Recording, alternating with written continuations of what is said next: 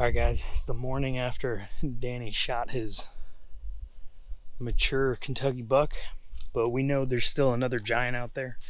So we're heading out there to go set up in the same area but a different tree. We're going to get up there together, see if we can get that big one.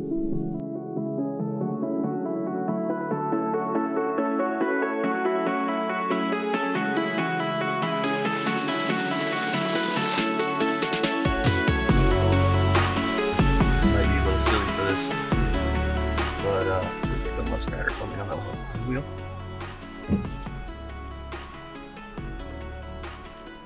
Drive by filming.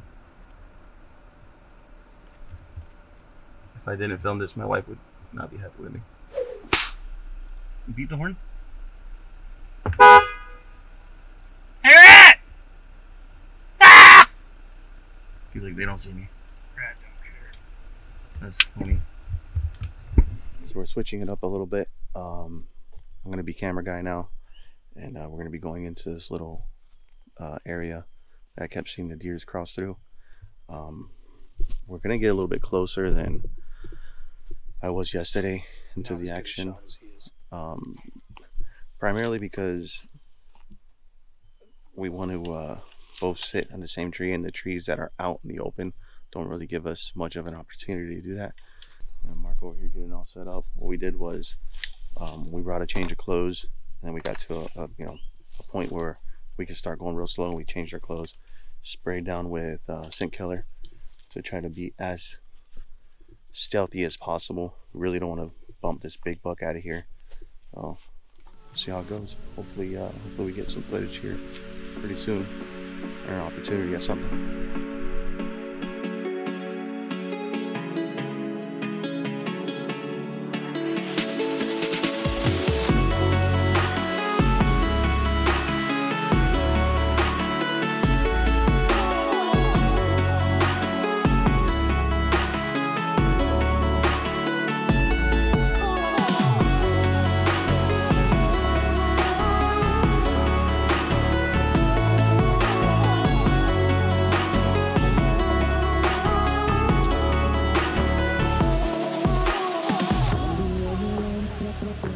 So we're set up back in this little area that probably like 70 yards from where Danny shot that 8-point, that big buck.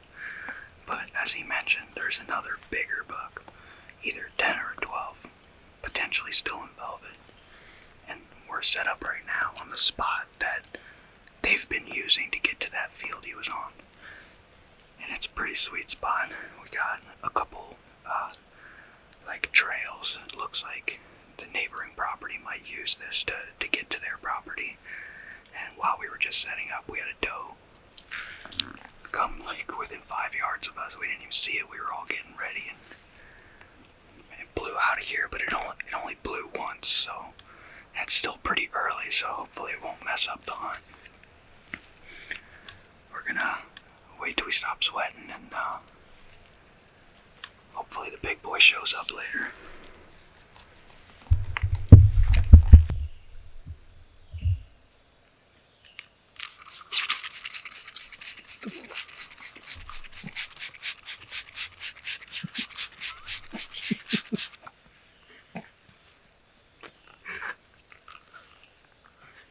Get my hair.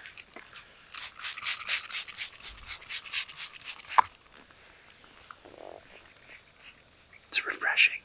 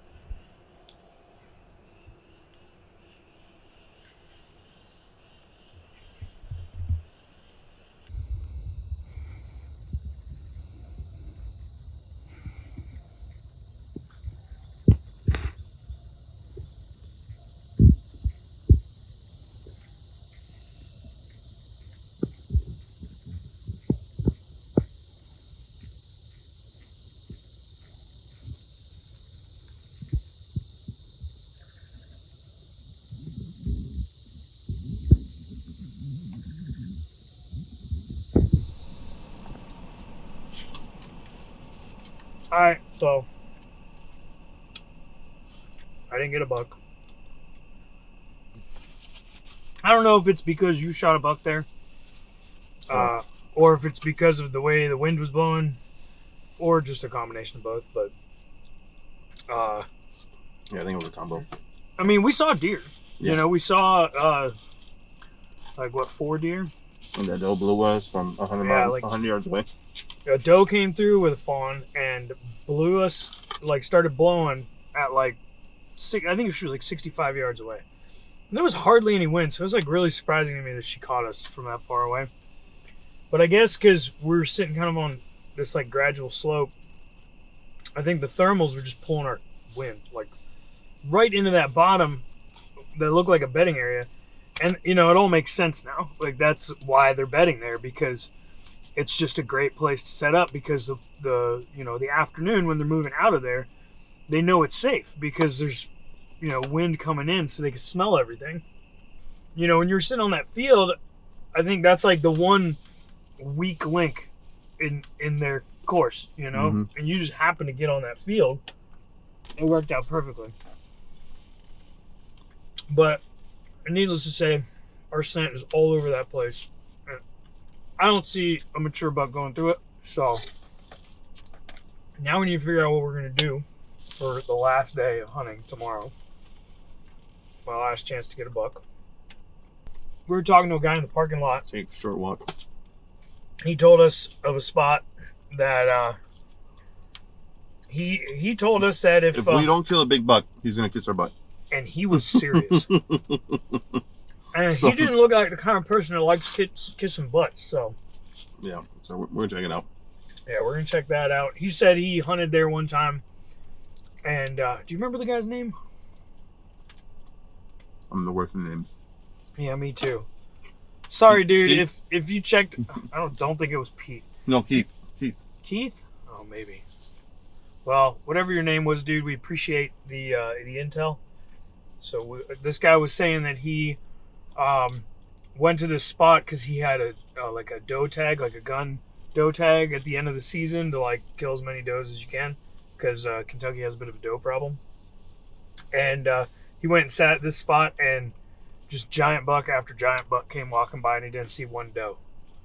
So, you know, probably the way it's going to go if we go there, we're going to see every doe in Kentucky and no bucks, but It's worth the look. it's worth checking it out.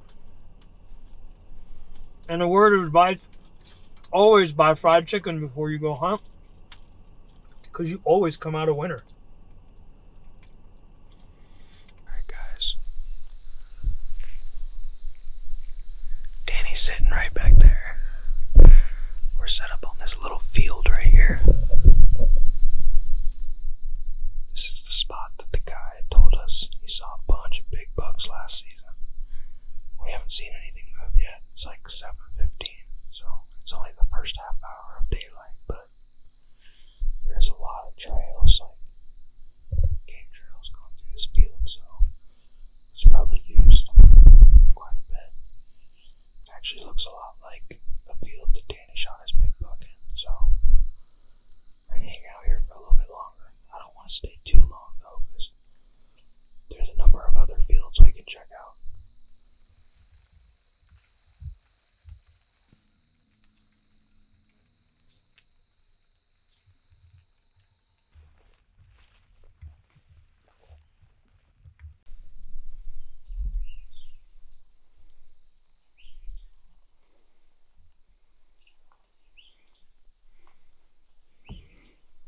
Alrighty, so we went out to this spot that what's his face? I can't remember his name. Sorry, dude. Told us to go sit on. We did not shoot a giant buck, so you're gonna have to come find us and kiss our asses. But we did find an area that gives us the tingles. It's our Hail Mary. It's our last chance, so pretty much, I don't want to say if it's brown, it's down, but if it's got Down is down. if it's got antlers, I'll probably shoot it, unless it's like a spike. But even that, I might shoot a spike at this point, just because those. It's meat in the freezer, and it's probably still going to be in velvet, so a velvet spike is cooler than a hardhorn spike. Or a velvet spike is cooler than a tag soup. Yeah, exactly. Yeah. So before we head out to this new spot where we're going to do our last sit of the trip. We're going to get sweaty. Yeah, we're going to go get sweaty. Now we're going to head over to this other spot where... Every doe in Kentucky lives there. And then they Yeah. just go to other places. There's so many does in this spot, it's stupid. They get on a bus and they ship them out. We're going to go make a move on Goofy. And basically the wind is actually pushing just right so that I can sneak into position on one of the main trails that he seems to use, and Danny's going to get on the other side where we think he's bedded and just kind of slowly work his way in and hopefully bump him out right to me, and then I'll shoot him. Hashtag wind bump. Well, Bumper wind bump, bro. By the time I get there, I'm going to be nice and smelly. wind bump requires the wind to be blowing at him. It's not going to be blowing at him. It will by the time I cross them. Yeah, maybe. It might be a wind bump. It might just be a sound bump, you know? Either way, we're going to bump him, and I'm going to try and shoot at him. And if it works, I might shoot him and he'll jump off the cliff right into the back of the car. Right onto the roof of the truck, the Yeah. thing. And then we don't have to pay. Well, then you don't get insurance money back, but it's cool. Got that covered. So, anyway, that's the plan.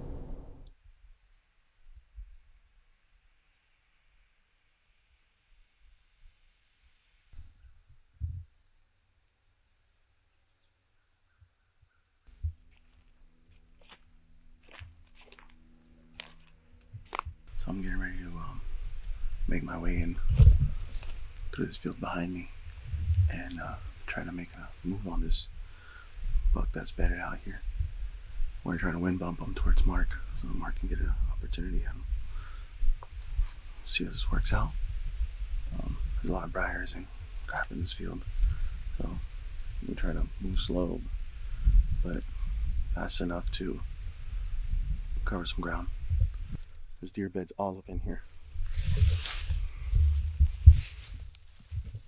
I don't know if this shows up very well, but one there, another one there. Oh, and briars. Lots of briars.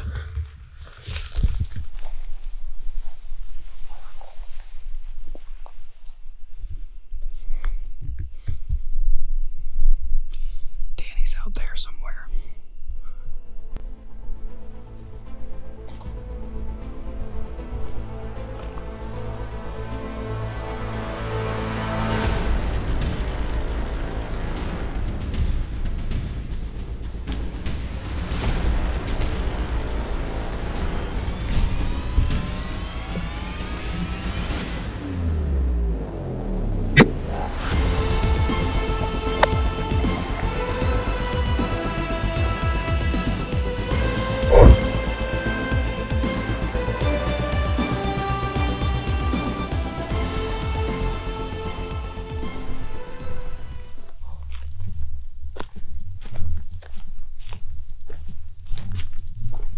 I think I missed. I had to guess the shot. I think I went right over his back. Damn it.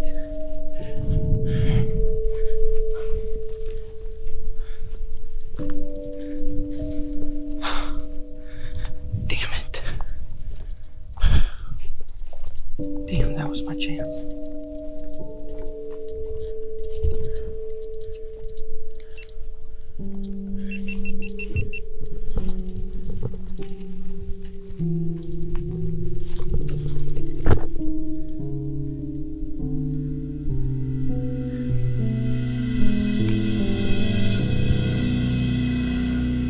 Alright, change of plans. I just got a text from Mark.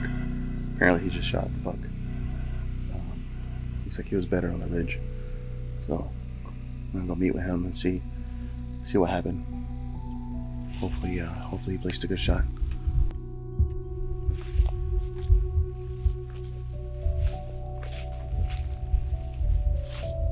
Yeah, so he was laying under the street right here.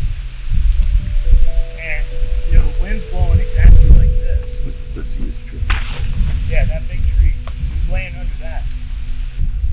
tree that's down? Yeah, the tree that's laying down. Yeah, the wind is blowing straight there from where I am right now. So I came walking, I heard a crunch, and I looked down and I seen him get up, and I just saw antlers. He jumped down, and I thought he was gone. I thought he went down the ridge. But I remember just like turning on every camera I had. I was just like, boop, boop, boop. And I just started running down here in case he was going to come up, you know, this spot. I don't know how far I got before, like, I saw him again, because I just saw him scaling up. You know, I then saw him scaling up like this ridge right here. So I stopped and got ready to shoot, and he posted up right at the top of the ridge for a second. You know, he was about to dart, and he stopped for a second. And I just had to guess the distance, and I guessed he was 40 yards. And I saw the arrow. It went like it looked like it. I bet if we go to the hit side, there's probably hair. I think it just skimmed the backstrap, yeah. So there's just like meat. But there's blood on that leaf right here. No, he went that way. I figure if there's like a good blood trail, we got the wind blowing this way. Like if there's a lot of blood, we might be able to get a second shot. You want to watch the video? I have my laptop. He's alive, like 100%, and he will survive this. So he's probably going to go lay down because he's hurt. So if, you know, our best chance is to get after him, I think. Just see if we can follow some sort of blood trail. And then if I hear him, I'll take another shot. I mean, how, you think it went under or above the spine? Above. If it went under, he's dead. Yeah, there's a lot of hair on there. Yeah, and it's the dark hair from the back.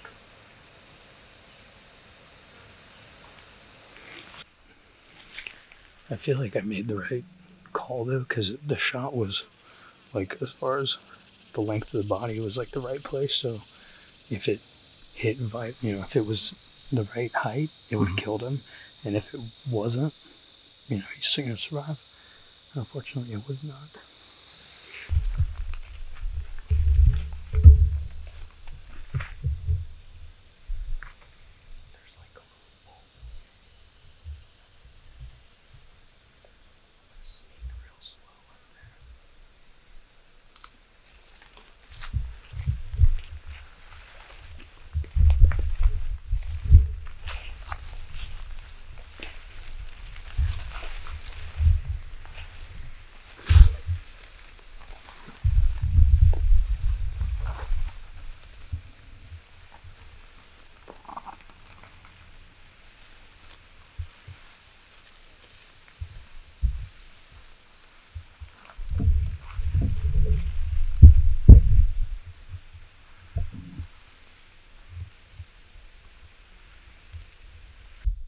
Alright, so we reviewed the video, and it looks like it could Mark's a freaking sharpshooter.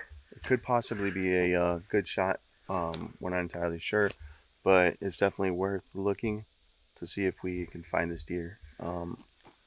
It's a really blurry video, being that it's like probably 35-40 yards with a GoPro, so the image isn't great. So we'll see. The deer definitely mule kicks. He kicked, and it looks like it's more center mass than Mark thought initially. Yeah, and it actually, the arrow was laying on the ground, like it didn't blow through and stick into a tree like I was expecting. It was just kind of laying there. So it was slowed down significantly, which means it had to have blown through something solid. Here comes the car. So our theory right now is that it went through both shoulder blades, perhaps. And therefore it will get lungs. And the reason we didn't find blood is because it might have been slightly high, so all the blood would be pooled up inside. That's the theory. So we're gonna go see if we can find him, or some evidence that he's there.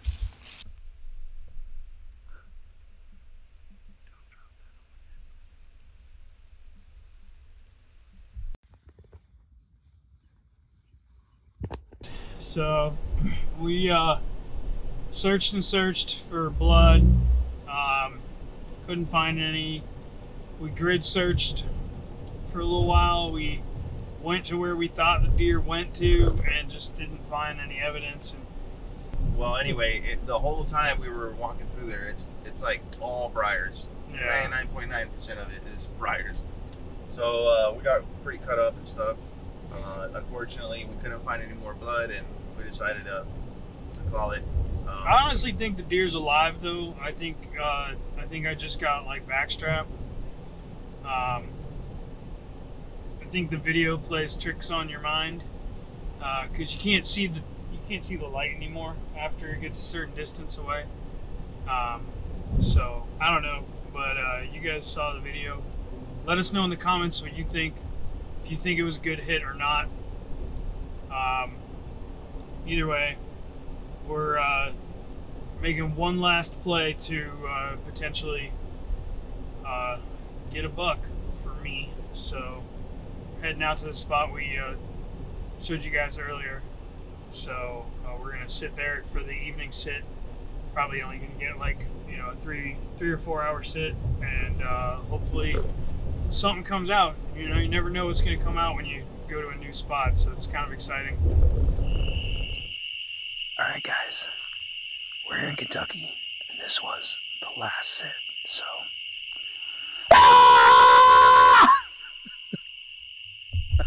Somebody's gonna come looking for us. I know. Somebody at the parking lot's like, oh my god, somebody's getting attacked by a bear. But there's no bears here. Anyway, this trip has been awesome. And yeah, we didn't see anything on this particular sit. Somebody told us there was a ton of bucks out here. I don't remember his name. That's what you get for taking people's word for it and not doing your own scouting and stuff. We just kind of went in here just to change it up, and it did not pay off in this case, but that's okay. We both harvested some this trip. Danny slammed a huge buck. I got a biggest doe I've ever seen. Yeah, she was. So, I'd consider this a major success. And if you haven't watched all of the Kentucky videos yet, make sure you go check those out. And we got a bunch of other hunts coming up. We're heading back to Florida tomorrow, so potentially next weekend I'll be in Zone C for the opener. We got a whole bunch of other quota hunts and stuff coming up. So yeah, make sure you're subscribed. Hit the bell so you get notifications. Drop us some comments, hit that like button, and tell your friends about us. Also check out the Patreon page at www.patreon.com/swampandstomp. And check out this video right up here for our current giveaway. Alright guys, thanks for checking out this out-of-state video series, and stay tuned for other videos, and see you in the woods. Swamp and Stomp.